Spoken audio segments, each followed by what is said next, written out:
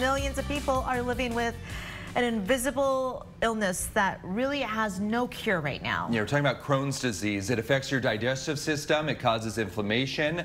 Treatment or surgery can stop symptoms.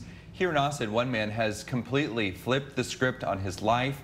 It was after a successful surgery for this disease. Okay, KXAN's Blake Devine joining us live in the newsroom, Blake, with how he hopes to inspire others, especially those who are suffering from Crohn's, as he continues to be example for them, and I think really for a lot of people this morning.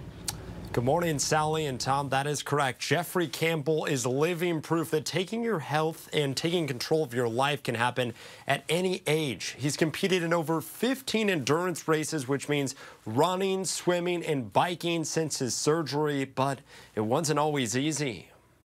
Became extremely fatigued, started losing weight, lost over 40 pounds in a month, was frankly, just looked and felt frail. After a few years fighting Crohn's disease. That's one of the things that can exacerbate the Crohn's, as you know, so yeah. It started to take a toll on Jeffrey Campbell, so he turned to Dr. Brant Victor with Austin surgeons for help. But his disease was so severe, and as in a number of patients, we have to convert to a small open procedure to complete the surgery. The only option, removing part of Campbell's intestines, which would allow him to properly process food. So we resected that segment of bowel and put the other two ends back together. It's kind of like plumbing. You take out the bad section of pipe and put the two ends together. After a successful surgery in 2021,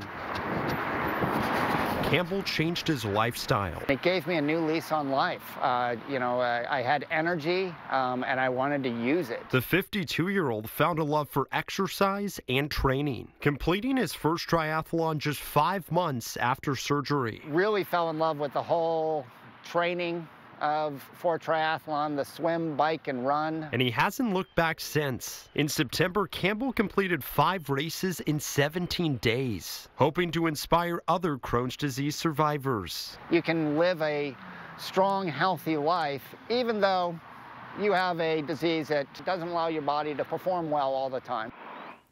Campbell is currently training for his first half Ironman, and that'll be next year on his 53rd birthday in Galveston. And he's also inspired his wife and 30 of his coworkers to start running 5Ks all around Austin, one of which is the Run for Water, which will take place on Sunday in downtown Austin. Tom and Sally, I used to run cross country, haven't really run since, but he might be an inspiration to get me running once again. Yeah, I mean, why not? If he can run that far after, what, 6 months you said after surgery, Blake? Yeah. That's amazing.